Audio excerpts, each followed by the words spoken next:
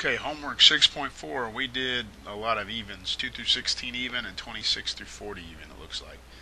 So let's get to work. Factor the expressions on the left side of each equation, then solve the equation. So let's factor this. So number 2 has this equation, x cubed plus 64 equals 0. Well, we can really write that as x cubed plus 4 cubed equals 0. And if you remember, our a cubed plus b cubed, I'm not going to write this every time because we're going to use it a lot, is a plus b, in parentheses, a squared minus ab plus b squared. Just got to remember that. So, our a, so this could be factored out to x plus 4, in parentheses, x squared minus 4x plus 16, which equals 0. Okay. And then it says we must solve for the equation. So let's look. Can we factor the right one anymore, or no?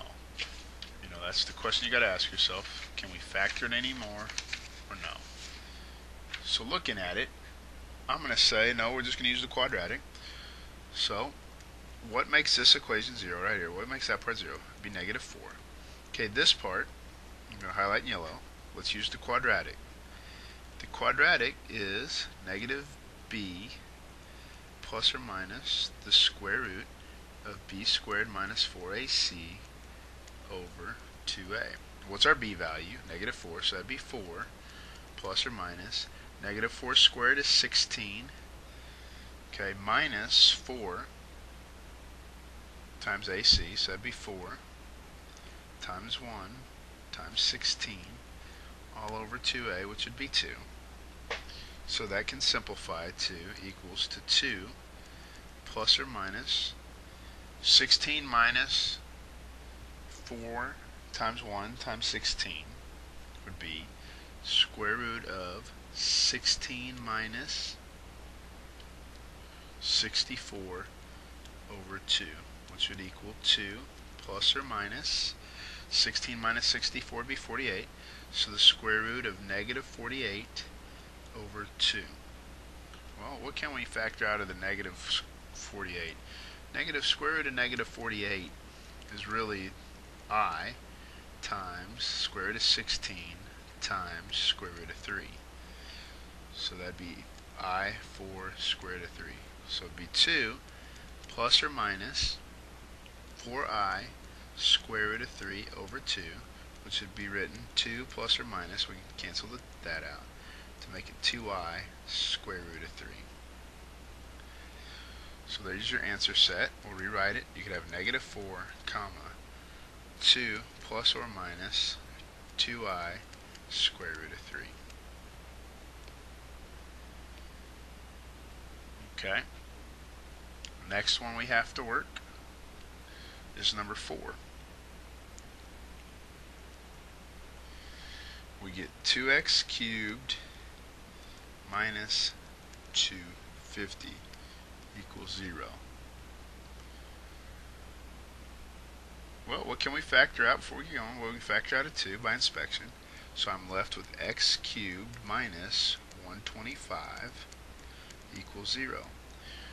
Well, again, I'm not going to do this every time, but if you get your a cubed minus your b cubed, you can get a minus b, a squared plus ab plus b squared. So can we get that in a cubic? Yes. So 2 x cubed minus 5 to the third equals 0. So we can rewrite it 2. Alright. X minus 5, looking at the equation I wrote in the upper right hand corner, x squared plus 5x plus 25. Okay. All that still is equal to 0.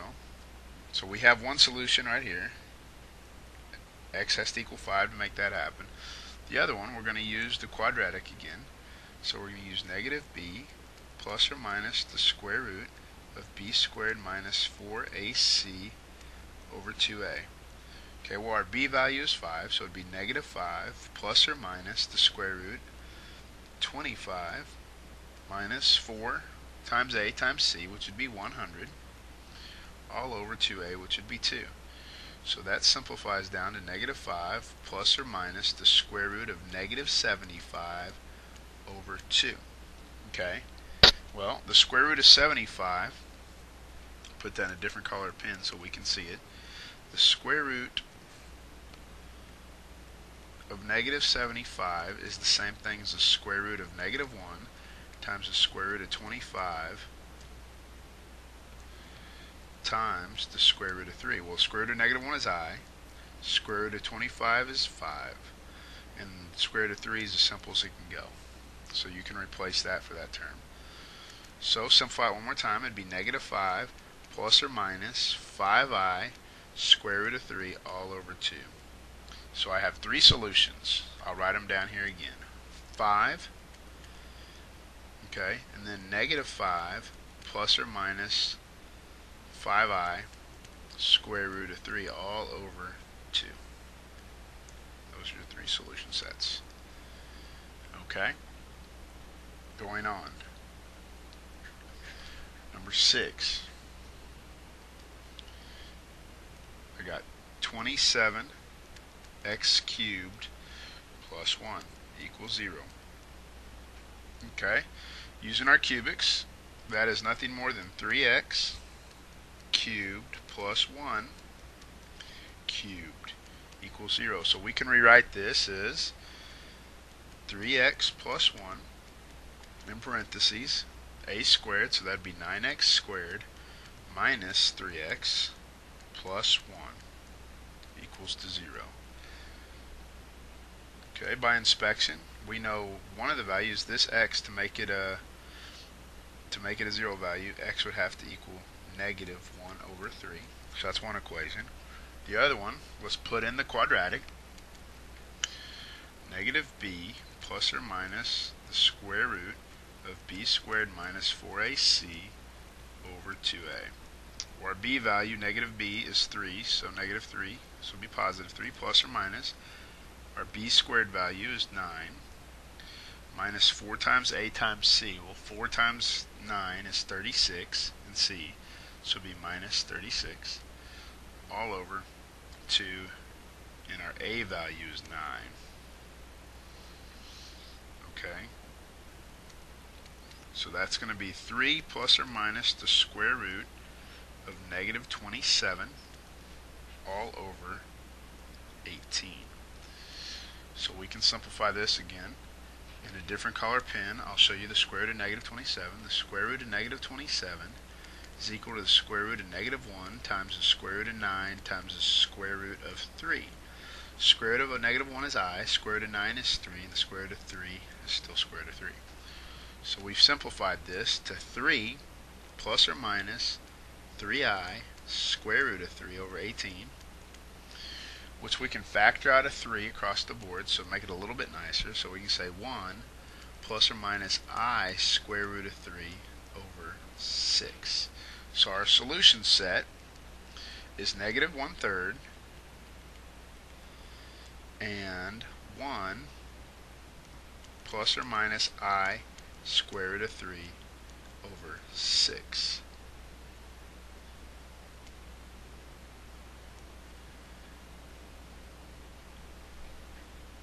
Next one, number 8. We got x cubed minus 27, so we can rewrite that as x cubed minus 3 cubed. Okay, so that's a negative, so we can go into x minus 3 x squared plus 3x plus 9. So one value by inspection we know is x equals 3. The rest of it we're going to have to just use the quadratic. And again, you should be getting familiar with this. Negative b plus or minus the square root of b squared minus 4ac over 2a. our b value is a positive 3, so that's going to be a negative 3 plus or minus. Okay, b squared would be 9. 4ac, so that'd be 4 times 1 times 9. So 4 times 9 is 36. 2a. Well, a is 1, so it'd just be 2. So it's going to reduce to negative 3 plus or minus the square root of negative 27 all over 2. And from the last example, we already proved the square root of negative 27. Okay, and I'll do it again just so we see it. The square root of negative 27 breaks down to the square root of negative 1 times the square root of 9 times the square root of 3, which can simplify to I3 square root of 3, which written in standard form is 3I square root of 3. So we're going to plug that in where we see the square root of 27. So negative 3 plus or minus 3I square root of 3 over 2. So our solution sets is this and 3. So it'd be 3 comma negative 3 plus or minus 3I square root of 3 over 2. So our solution set should be those 3 for that particular number. Okay, going on. Number 10.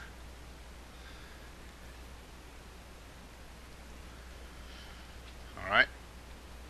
I got x to the 4th minus 12x squared plus 11 equals 0. Now remember, since there's no cubic, since there's only a square and a quartic, or something to the 4th power and the 2nd power, we can treat this just like a quadratic. So we can set up our x factor. The two factors have to have a product of 11 and a sum of negative 12. Well, negative 11 and negative 1 have a product of 11 and a sum of negative 12. So we could write x squared minus 11 and x squared minus 1.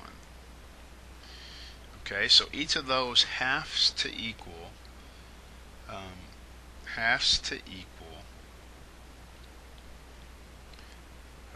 0.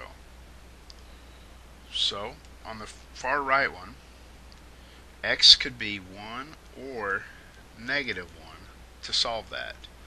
And all you have to do is set those equations to 0 if you don't see it. So let's just do that one real quick so everybody's on the same page. X squared minus 1 has to be equal to 0. So add 1 each side. So x squared equals 1. So x is equal plus or minus the square root of 1. Well, the square root of 1 is just 1. So x equals plus or minus 1. Okay. And this one, we just have to say x squared equals, x squared minus 11 equals 0. So x squared equals 11. So x equals plus or minus the square root of 11. So our solution set is plus or minus 1, or plus or minus square root of 11, or you could write it all out, 1, negative 1, square root of 11, negative square root of 11. That's your solution set right there for number 10.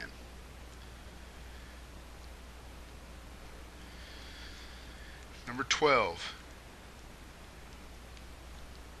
X to the 4th minus 8x squared plus 16. Again, since you have a something to the 4th and something to the 2nd, you can treat it like a quadratic.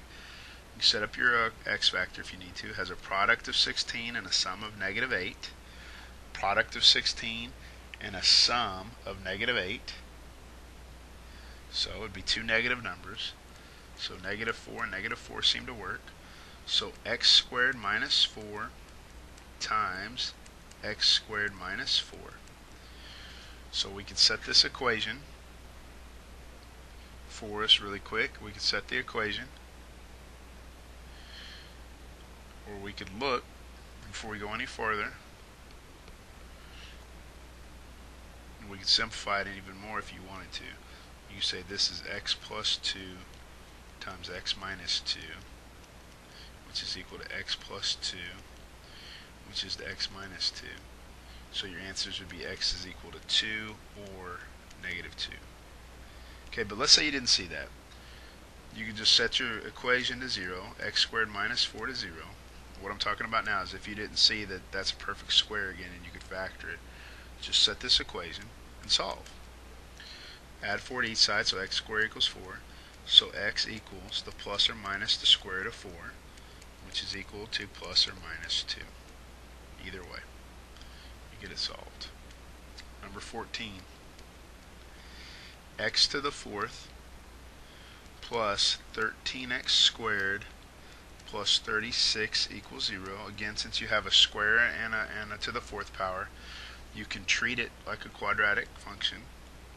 So you need a product of 36 and a sum of 13. So that could be, usually 9 times 4 when I do it multiplies to be 36 and they sum to 13. So you can say x squared plus 9 and x squared plus 4. Okay, so you can't factor those any further, so you can just set those two equations to 0 and solve. So x squared is going to equal negative 9, so you square root each side, so x equals the plus or minus the square root of negative 9, which is equal plus or minus I, or 3I. Okay, because remember, square root of negative 9 is nothing more than the square root of negative 1 times the square root of 9, which reduces to I and a 3. So x will equal plus or minus 3I. So we look at the next equation. X squared plus 4 equals 0. Going to subtract 4 to each side, so x squared is going to equal to negative 4. Going to square root, so x equals plus or minus the square root of negative 4. Well, the square root of negative 4 is really the square root of negative 1 times the square root of 4, which that simplifies to I and a 2, so 2I. So x is equal to plus or minus 2I. So our solution set for this entire thing is x is equal to plus or minus 3I and x is equal to plus or minus 2I. So let's rewrite it. X equals 2I, negative 2I, 3I, negative 3I. So there's your 4 solutions. Okay, number 16.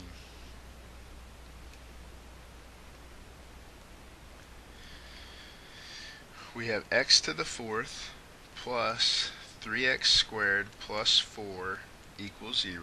Sorry, that's minus 4 equals 0. Since it's a squared and a to the fourth power, we treat it like a quadratic.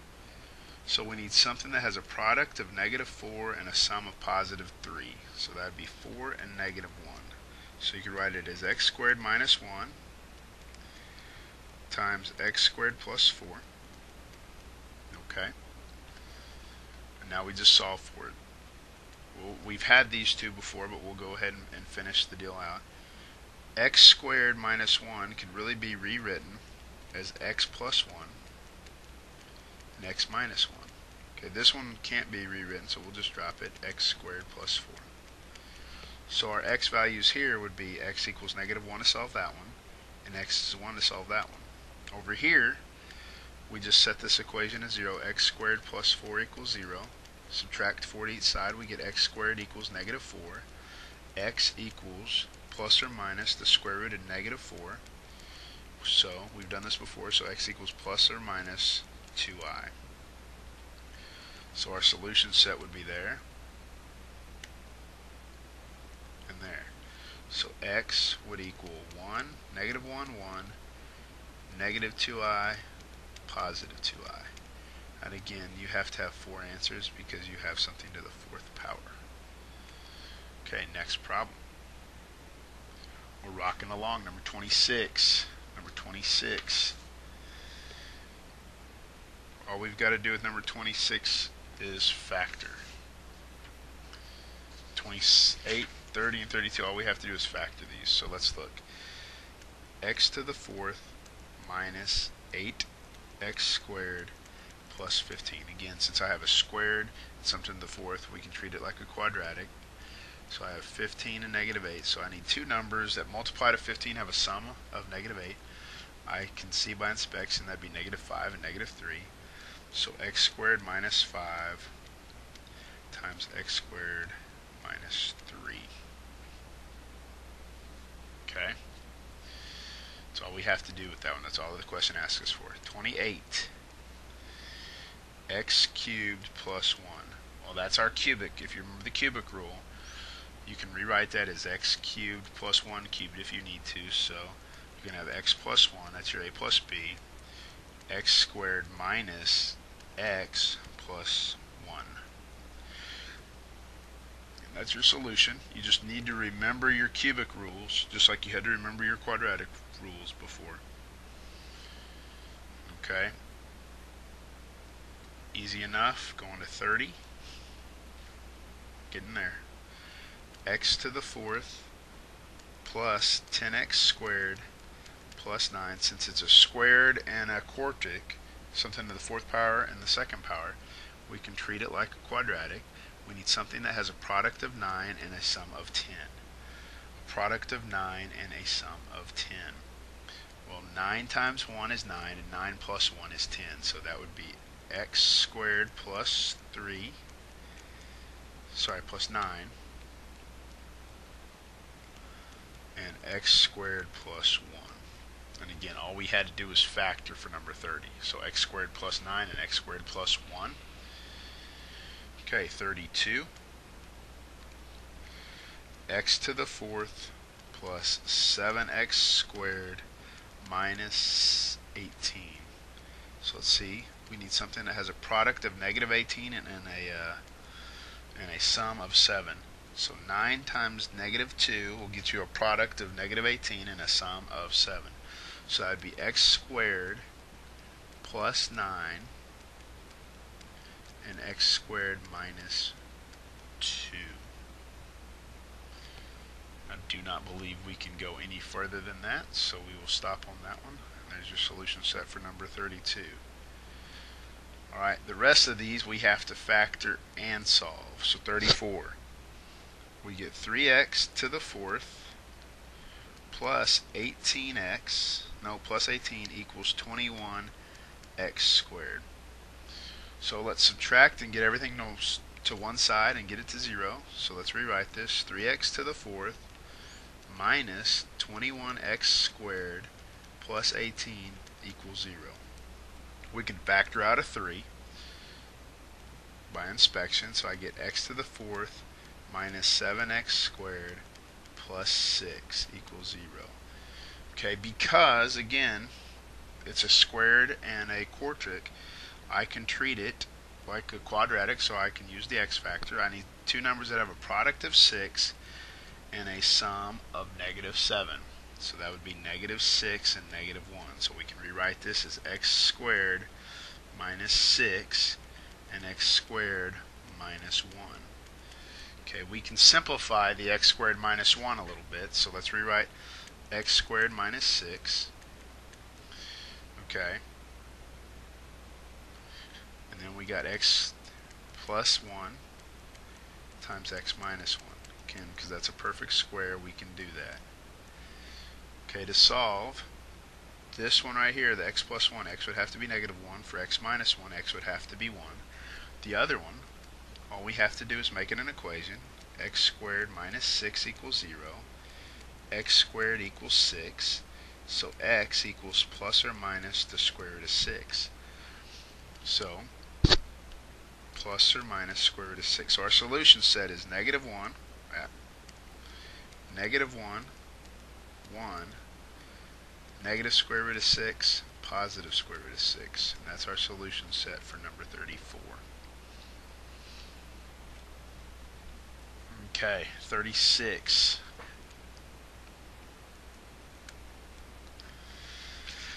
Five x to the 4th plus 50x squared plus 80 equals 0. Well, the first thing, by inspection, I can factor out a 5, so let's do that. 5. So that's x to the 4th plus 10x squared plus, I believe that would be 14. Nope, it'd be 16.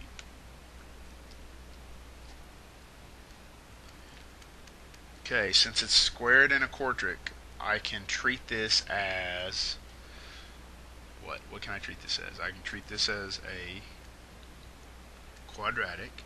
So I need two numbers that have a product of 16 and a sum of 10. Well, 4 times 4 gets 16 but doesn't get 10. 2 times 8 gets 16 and gets 10. So 2 and 8. So I can rewrite this 5x squared plus 8 times x squared plus 2 equals 0. Okay.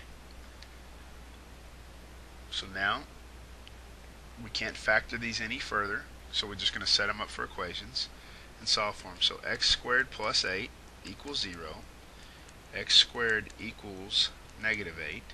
So x is going to equal plus or minus the square root of negative 8, which simplifies to x equals plus or minus. Basically, if you can remember this, 2i square root of 2. And I'll show you in just a second how I got that. I'll do it right here. The square root of negative 8 is nothing more than the square root of negative 1 times the square root of 4 times the square root of 2, which the square root of negative 1 is I, and the square root of 4 is 2, and the square root of 2 is that. So there's part of your solution. For the second part of your solution, do the exact same thing. X squared plus 2 equals 0. Subtract 2, so you get x squared equals negative 2. X equals plus or minus the square root of negative 2. So x equals plus or minus I square root of 2. So our four solutions would be x equals 2i square root of 2, negative 2i square root of 2, I square root of 2, and negative I square root of 2. You should have four solutions. Okay? 38.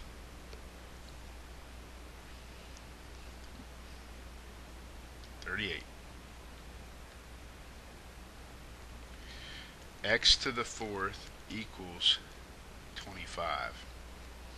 So we can say x to the fourth minus 25 equals 0. Okay, so what we're looking for in this one is we need something. We can treat this like a quadratic that has a product of negative 25 and a sum of 0. Well, negative 5 times 5 is negative 25, and they have a sum of 0. So that would be x squared minus 5 and x squared plus 5. Again, set these equal to 0, and you get x squared minus 5 equals 0. On this one you get x squared plus 5 equals 0.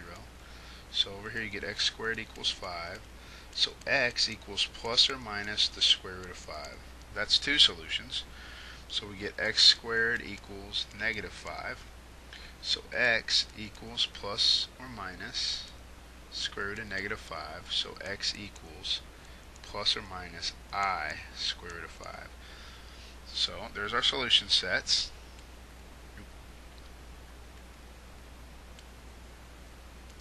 So let's rewrite it one more time. So our x values for that is plus square root of 5 minus square root of 5, I square root of 5, negative I square root of 5. Okay, last problem I believe, number 40. Here's the equation, x to the fourth plus 12x squared equals 8x cubed. Subtract 8x cubed on each side. Let's rewrite x to the fourth minus 8x cubed plus 12x squared equals 0. By inspection I can pull out an x squared, so let's do that. So I pull out an x squared, I get an x squared minus 8x plus 12 equals 0. Okay, now we can factor this one pretty easily. We're looking for two numbers that have a product of 12 and a sum of negative 8. A product of 12 and a sum of negative 8. Well, 12 and 1 won't work, but 6 and 2, if they're both negative, negative 6 times negative 2 equals 12. Negative 6 plus negative 2 equals 8. So I have x squared, x minus 6, and right, it would be x squared times x minus 6 times x minus 2. So our 0 values would be 0, x minus 6, what would x have to be? 6. X minus 2, what would x have to be? 2. So our solution set is x equal to 0, 2, and 6. And that's your solution set for the very last one.